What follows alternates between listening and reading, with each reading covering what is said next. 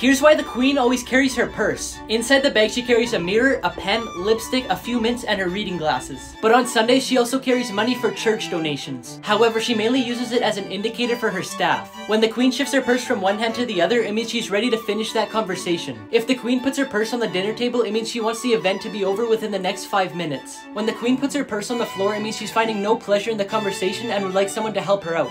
And finally, when the queen twists her ring, it means she needs to be rescued immediately.